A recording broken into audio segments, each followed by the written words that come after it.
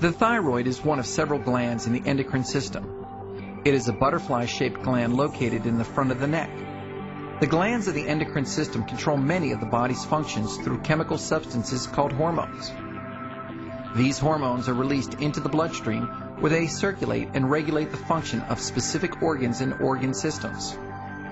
The hormones produced by the thyroid gland regulate how the body's cells use energy and how fast the body's metabolism works.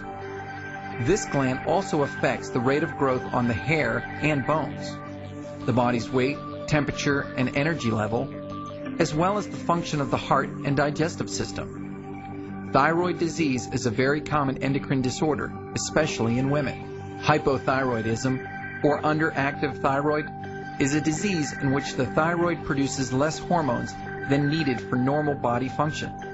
Symptoms include thin, brittle nails and hair, weight gain, fatigue, decreased heart rate, constipation, and feeling cold. Hyperthyroidism, or thyrotoxicosis, is a disease in which the thyroid produces too many hormones. Symptoms include hair loss, weight loss, increased heart rate, nervousness, frequent bowel movements, perspiration, and menstrual irregularities in women.